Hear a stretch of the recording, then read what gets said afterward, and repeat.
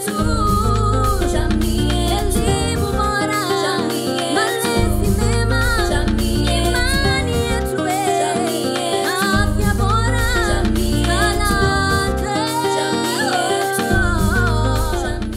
Naamini kwamba ubuheri wa afya popote unapotizama. Wakati mwingine na kualika ndani ya makala Jamii Yetu. Siku ya leo MBCI, shirika la Msalaba Mwekundu pamoja na washirika wengine ikiwemo duka la jumla la Naivas, tumeshikana pamoja na kutembea katika kituo cha watoto viungani mwa jiji la Nakuru. Kwa nini kutembea hapa? Unapokuwa mtoto na unapokuwa na mahali unapoweza kupaita nyumbani, unakuwa na ile hali ya utulivu kwa sababu una wazazi ambao wanakushughulikia mahitaji yako yote kimsingi, ikiwemo chakula, malazi, mavazi, elimu, afya, miongoni mwa mahitaji mengine. Lakini kuna wale wenye mahitaji maalum na ambao huenda kwa njia moja ama nyingine hawajabahatika kuwa na nyumbani kama kwako wewe ambao unatizama. Lakini pamoja na hayo bado Mungu amewapa makazi na wakaja pamoja. Kuna yule ambaye ameguswa akawapa makazi, na ndiposa shirika kama vile Msalaba Mwekundu pamoja na wahisani wengine wanaweza kushikana na kuamua kutembea ili kuhakikisha kwamba wanapata mahitaji ya kimsingi na kuwapa tumaini katika maisha. Basi tutembee pamoja kwenye kipindi cha siku ya leo tuweze kujua mengi yanayofanywa na shirika la Msalaba Mwekundu. Enaeli Mlinga, makala Jamii Yetu, kutoa ni moyo. Bado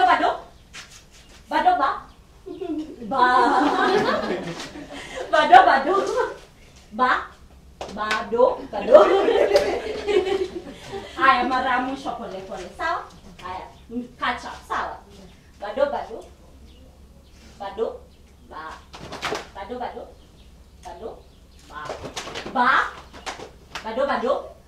ba So sisi kama MBCI, we are very interested in issues that transform our society. Na mimi niko na imani tukifanya kazi na organizations kama Red Cross, I know sky is just the limit. Sky is not even a limit. We will go even beyond. We'll be able to do what God intended us to do. Na hapa nimesimama na msimamizi wa kituo hiki, atajitambulisha jina lake nani na tueleze mengi kuhusiana na kituo hiki. Uko mzima? Niko salama. Ukasema unaitwa nani? Naitwa Nancy Mwangi. Yeah. Hebu tuambie hasa kituo hiki kinaitwaje? Kituo hiki kinaitwa Haven Family Paris, a children's home located in Nakuru County. Kilianza wakati gani hichi kituo? Kituo chetu kilianza mwaka wa 2009. Yeah. Kina watoto wangapi mpaka sasa? Kwa sasa hivi tuna watoto 73. Yeah. Hawa watoto walianza kuishi hapa tangu wakiwa wadogo ama ilikuwa namna gani? Watoto wengine wetu wameishi hapa tangu walikuwa wadogo, 1 day old, 2 weeks, 3 months hivyo. Ukisema 1 day only, yeah. Hawa watu wanafika vipi hapa? Hao watoto wanapitia ile process ya government. Wanapatikana kutoka kwa government to children's department then to children's home. Hebu nipatie kidogo historia Nancy. Baadhi tu ya wale watu ambao wamefika hapa walipatikana kwenye mazingira gani? Watoto wengine wetu wamepatikana kwa hospitali, wameachwa na wazazi. Wengine wao wanapatikana kwa maplots, wamekuwa abandoned na wazazi, na kuna mmoja wetu Rustborn alipatikana tu kwa street family. Yeah. Kule tu mtani alikuwa na umri gani? Alikuwa na umri wa miaka 4. Ya sasa kuna 6 years. Kama huyu wa siku moja ni kwamba alizaliwa mamake akamwacha hospitalini ama ilikuwa namna gani? Ni ile tu mtu anaweza pata mtoto. My name is Beatrice Nyambura. Beatrice Nyambura, ulikuwaje ukajikuta hapa kwa hii children home? Ilikuwa ni kazi yangu, alikuwa na visit home akiwa high school. Wakati alivisit home akapata director wa hapo, she passed away, but alikuwa mzuri, alikuwa mtu anaelewa. Wakati akamuongeleshaga and then hivyo tulijipata. Kwa nini ukaja hapa? Kwani ukisema tulijipata hapa ulikuwa huna wazazi ama nini hasa ilifanyika Beatrice?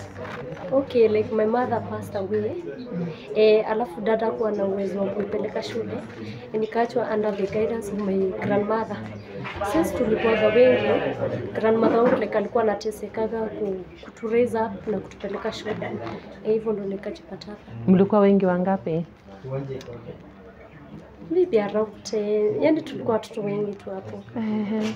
Wa mzazi mmoja ama wa Mpaka relative? Oh, kwa ilikuwa ni ile wengi wameletwa pale nyumbani kwa grandmother wenu. Sasa watu shusha na accommodate kila mtu. So ulikuja hapo kwa umri gani? Sikumbuki but nilikuwa class 3. Ulikuwa class 3. Kwa umekaa hapa mpaka sasa hivi umemaliza form 4, unataka kuingia college. Kwa ni miaka mingi tu. Ni miaka mingi sio? Kuanzia class 3 karibu 11 hapo. Umekuwa tukiishi kwa hii children home. Maisha hapa imekuwa namna gani? Beatrice, tofauti na kule nyumbani ulivyokuwa na ukaja hapa. Mambo ilikuwa tofauti? Yeah, it was ilikuwa better because hapo unapata like una provide everything and like uko home unajua like shusha na struggle. Sasa huko unapata like uko na food, uko na shelter, uko na clothing. Sasa life ilikuwa tu easy. Na hali ya kulea hawa watoto imekuwa rahisi? Hali ya kulea watoto sio rahisi vile, lakini tunang'ang'ana tu.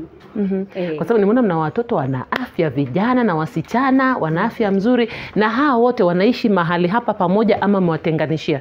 Tunaishi mahala hapa na mahala hapa ni mahali pa mwenyewe, ni lento. The rent is for renting na house is for renting, so tunalipa bills za house rent. Watoto tunawaweka kitengo ya ages. Kuna wenye wako kwa room ya watoto wadogo, ages zao between 1 year to 10 years wako kwa room yao, 11 years to 15 room yao, and the grown ups wako kwa room yao. Yeah. Kwa mnaishi kama familia. Ukisema mahali mnaishi watu wavulana na watu wasichana naishi kwenye building moja, kumaanisha kwamba mwafundisha kuishi kama dada na ndugu. Yeah, tunaishi kama familia, ndio maana tunajiita Haven Family Palace. This is a palace of kings and queens. Ulikutana hapa na watoto wengine ambao hamjazaliwa na wao. Mliingiana vipi?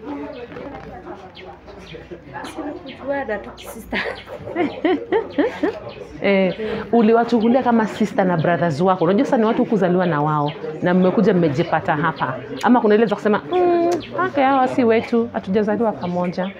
It was tricky, yes, but we just say blood. Unajua lazima obvious kutakuwa na challenge. But unajipata like mkigrow up together, mna bond, yani hiyo bond ina grow.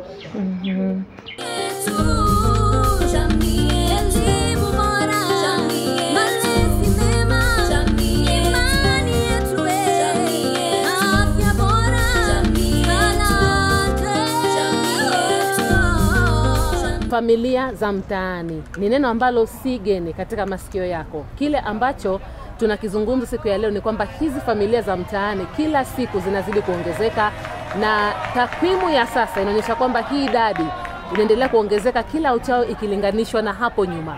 Yumkini kutokana na mambo mbalimbali yanayotokea katika jamii, manake hizi familia za mtaani, kila yule aliye mtaani, ukimuuliza kwamba kwa nini uko mtaani, kila mmoja ana sababu zake. Japo na hayo kulingana na utafiti wangu mimi, magombano na ugomvi wa kifamilia pia umechangia sana wengi wa watoto kutorokea mtaani kutokana na ukosefu wa amani, kukosa chakula, kukosa mapenzi pale nyumbani. Nisiongee mengi, ambapo leo niko na mmoja wapo mkurugenzi wa moja ya taasisi ambayo inahusika na familia za mtaani, Nicholas Njogu. Wacha tueleze mengi ile taasisi ambayo anasimamia na kile ambacho anakifanya katika kaunti ya Nakuru. Bwana Nicholas, nafurahi sana kujumuika naye siku ya leo. Asante. Naendelea namna gani? Tuendelea vyema. Tuendelea kuangalia watoto. Hasa hivi leo tuko hapa mtaani. Tuna mpango ambao sisi huita rafiki mtaani, ambao ni mpango wa kusaidia ama kulisha watoto walio mtaani. Tunalisha jumla ya watoto kama 100 hivi, kuongeza ama kupunguza kulingana na siku ni gani na wakati wengine labda hawako ama wako. Tunawapa chakula cha kila siku, tunawapatia skills. Tunafanya ushoni, wengine tunasoma, kuna siku ya masomo ambayo tunasoma, wengine wanataka pia wajue kuhesabu pesa, kuhesabu kuandika. Vile vile tunawasaidia pia, wengine wanajifunza kutengeneza vipuli, wengine ni wachoraji wanachora, na pia tunacheza, tuna michezo. Mbeleni tulikuwa tunapatana huku nje, lakini baadaye tukakuja tukaona hapa kuna nafasi mzuri ambayo tunaweza kaa na tutoshee sisi wote, tufanye mambo yetu ya kila siku. Saa nyingine ni kuabudu tu na maombi, saa nyingine tunacheza mpira, saa nyingine tunafanya mazoezi, tunaimba muziki, na kuna nafasi kubwa ambayo, na tunashukuru kwa county government kwa kutukubalisha tuwe hapa. Jina langu ni Elizabeth Achieng, nafanya kazi na shirika la Msalaba Mwekundu. Mimi ndio county coordinator wa Nakuru. Yes. Siku ya leo tulianza kule kwenye kituo cha watoto, hatimaye tuko hapa kwenye uwanja wa Furaha kuungana na familia za mtaani na kuwapa chakula. Kwa nini mkaamua kufanya haya? Tumeamua kufanya haya because hiyo ni juhudi yetu, ni kazi yetu. Mandate yetu ni alleviate human suffering. Na alleviate human suffering ni kufanya kazi kupitia community service. Ndio maana tukaona tujiunge na mandugu zetu na badala zetu ili tuweze tukue pamoja na hao wasione wametengwa katika jamii. Ndio. Yule ambaye anawaona, unajua haya wako tukiaona tu na hicho kimsalaba hapo Kenya Red Cross. Tunajua kwamba hili ni shirika ambalo linapatikana wakati ambapo kuna majanga na mambo kama haya. Hebu ongea kidogo kuhusiana na shirika la Red Cross. Shirika la Msalaba Mwekundu tuko na departments kadhaa. So ukituona kwa barabara tuna respond wakati kuna ajali, tuko na kazi zingine mingi. Pia kuna Watson, kuna mambo ya health, mambo ya nutrition, kuna mambo ya psychosocial, na pia kuna mambo kama haya ya kudistribute chakula. Ndio. Na pia unajua watu wengi wanaanga Nakuru, wanadhani Nakuru iko sawa, maybe hakuna story ya nutritional cases, but hapa tuko na wenzetu, kuna watoto pia wako mtaani ambao afya zao pia haziko sawa. So pia ni jukumu letu kuensure pia hawa watoto pia wanajulikana kwa jamii na pia wanakubalika na wanasaidika katika jamii. Ndio. Na kuna wale bwana Nicholas kwamba kikundi hiki kimekuwa nacho kwa muda mrefu. Kuna yule ambaye mna historia yake toka wakati mkimjua alikuwa mtoto mdogo na sasa hivi ni mzazi. Maana nimeona pia hapa kuna wazazi wako na watoto, kuna jamii ziko hapa katika hizi familia za mtaani. Ya jamii ziko, na hofu kubwa yangu na pia ya timu yetu ni kuwa tunapata wale wenye tunaita ni kizazi cha tatu hapa mtaani. Unapata kuna mtu babu yake alikuwa hapa mtaani, wamepata watoto, au watoto wamekuwa wakubwa wakiwa tu hapa mtaani, na vile vile pia wao wamepata watoto hapa. Lakini tunaendeleza, ni jambo ambalo ni zito kwetu, manake saa nyingine pia tumefungika mikono ni nini tunaweza fanya zaidi, lakini tunafanya kwa kadri ya uwezo wetu.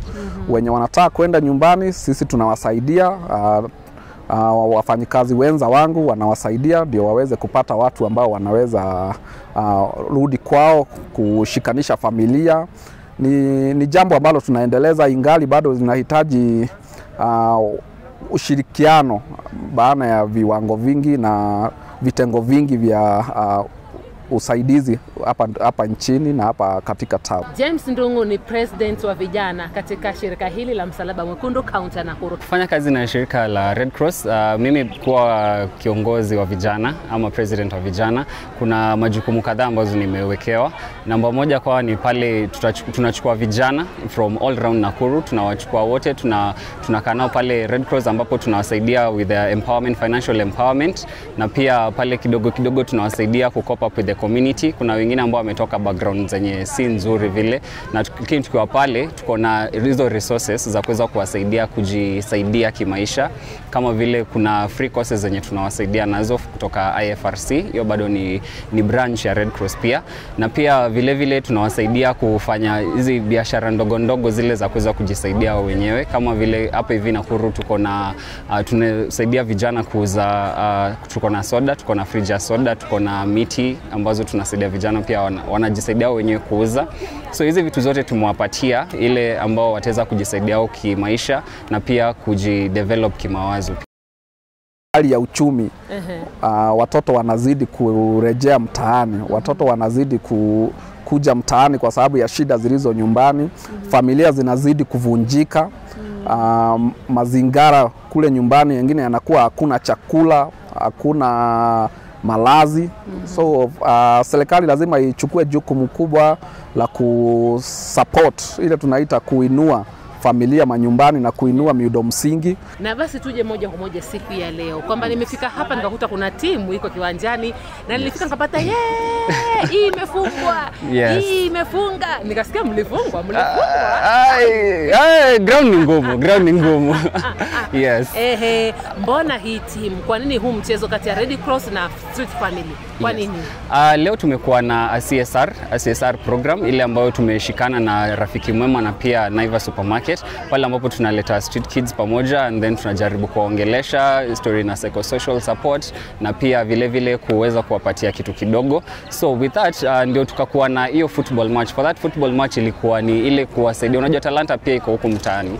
So kwa streets hiyo talanta yenye iko huko tunajaribu pia kuangalia na pia kuwakuza na kuwaonyesha pia tuko pamoja. Unaona kama shirika la Msalaba Mwekundu tuko pamoja nao. So that's why tumejaribu ku have a match between Red Cross na vijana from the streets, of which pia wametutandika na tunaitikia pia tumenyoroshwa. Kwa vile tunaona wako na talanta hivyo, tunawachukua pia tunawaingiza kwa hizo team zetu, of which tuko na partnership na other organizations. So tukiwa na hizi teams zenye tunaendelea kuwakuza hivyo, kuna wengine wetu pia wameweza kuchukuliwa pia na kaunti ya Nakuru, kutoka Red Cross wamechukuliwa na kaunti ya Nakuru, sasa hizo wako kwa team. So inasaidia pia as much as wanajua kucheza boli, wakikuja hapo tunawakuza, tunaendelea kuwakuza kitalanta. Kama Msalaba Mwekundu, unajua Msalaba Mwekundu ni shirika ambao watu wanajitolea. Na watu wanajitolea, tuko na life members ambao pia wamesomea idara tofauti. So tuko na counselors, qualified counselors. So apart from kuwapea chakula, hiyo tutakuwa tunafuatilia even on weekly basis. Unajua counseling ni process. So tutakuwa tunafuatilia pia, tuko na makansela wetu ambao wanafanya hiyo kazi kwa bure bila kulipwa. Tutakuwa tunafuatilia nao polepole. Unajua mambo ya counseling ni process na pia ni polepole. So ni case tutafuatilia pia kuensure pia hao wenye maybe walitoka kwa sababu ya ndoa imevunjika, kuna watu wanatumia madawa za kulevya, tuwasaidie ile pia wakaweza kupona na kukubalika. Vipi huwa mnawapa pia huduma za usafi kama vile kuoga? Maanake tunajua usafi pia ni kitu muhimu sana kwa mtu. Tumeweza kuongeza hivi kwamba siku hizi maji yapo, bafu ipo, mahali wanaweza oga kila siku. Mbali na kwamba mnakuja hapa kama hii kuwapa chakula na kuweza kusikia ile ambayo mashirika wanaodili na hawa watoto moja kwa moja, kama shirika la Msalaba Mwekundu, kuna ile mipango mmeweka kwamba muweze kushirikiana na wao ili kuendelea kuwapa support hizi familia za mtaani? Ndio, sasa hiyo inaitwa sustainability part. Ndio hii kama hii activity ni tuko leo tumeungana na Naiva Supermarket. Kuna tins tunakuwa tumeka hapa kwa counter yenye tunapatanga ndo coin, then pia ni kitu tumeagree tutakuwa tunafanya on quarterly basis. Ensure at least kwa kila quarter tumekuja kutembelea hawa watoto. Shirika la Msalaba Mwekundu hatunanga hela ya kutosha. Tunapata tu hela kwa wafadhili. Ule mtu atakuja kuona kama story hii ya leo kisha aseme anataka kuungana na sisi. So kama mtu anataka kuungana na sisi, tunakuanga na paybill number, anaweza tuma pesa yake kutumia M-Pesa. Paybill number yetu ni 743981. Account number ataandika ni support to the street children. Other than kama hizi paybill anaandika check, anaandika tu address to Kenya Red Cross Society. Ndio. Haya basi mtazamaji, kama ulivyojisikilia mwenyewe kwamba shirika hili mbali na kwamba ndio lina muda mrefu, lakini bado halina nguvu ya kutosha, manake mahitaji nayo kila siku yanazidi kuongezeka na gharama inazidi kuongezeka tofauti na hapo nyuma. Mambo yanabadilika na yanakuwa tofauti. Na unaposhikana pamoja na wao, wana yule uwezo kutambua ni wapi penye uhitaji, nani anahitaji hiki. Kwa hiyo utakuta kwamba ile hela yako unayowapa wao itaenda pale hasa panapofaa na kumsaidia yule ambaye ni mhitaji. Kuanzia mwanzo mimi mwenyewe kama James, mimi ni napigania haki za vijana pia, so I'm a boy child advocate. Na pia vile tunajua tunaangalia vijana wanatengwa kwa vitu mingi sana. Venye tu umetoka kusema kuna a lot of organizations zenye zinafanya mambo na girl child, but boy child weko kando. Of which tunajaribu kuleta pia boy child. Unajua pia boy child kuna zile the first and foremost ile kitu ya kwanza kabisa yenye inakula vijana ni mental health.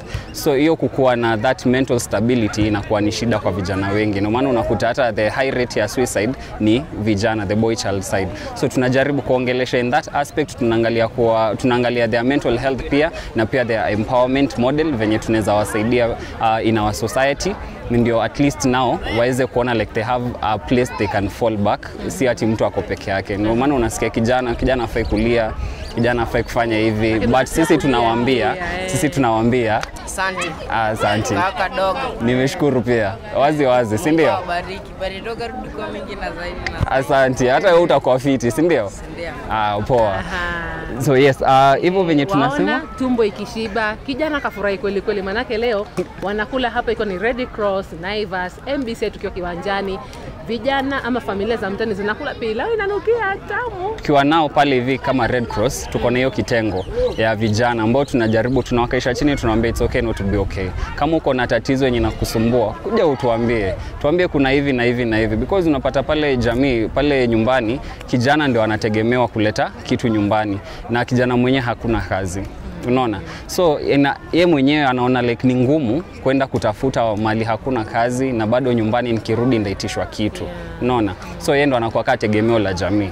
So tunajaribu kuwaonyesha as much as tunawapanga na hiyo the empowerment model ya kujipanga kimfuko financially, pia tunajaribu kuangalia the mental health, na pia wakikuja pale it is a safe space for all.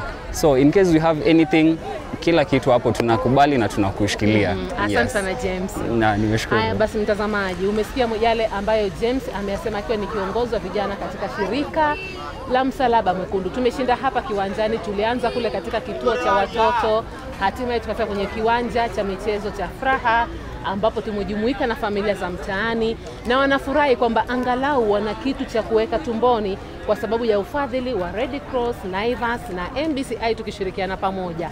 Wewe mwingine ambaye unatizama na unatamani kuweka tabasamu katika nyuso za hizi familia za mtaani, namba iko pale ambao unaweza tuma wako mchango, kisha basi wengi zaidi wafikiwe, manake mahitaji ni mengi. Mbali na chakula kuna mahitaji mengine mengi. Kuna wengine wanatamani kupata afya, matibabu, wengine ndio hao wamepata watoto wadogo, maana kuna watoto miongoni mwa familia za mtaani.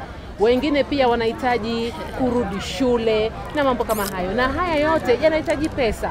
Ukitoa chako kile kidogo, ushikane mkono na shirika la Msalaba Mwekundu, ni wazi ya kwamba utawawezesha kufikia wengi zaidi katika jamii. Kumbuka kile unachopanda ndicho utakachovuna. Unaweza panda mbegu kidogo lakini ukavuna mengi.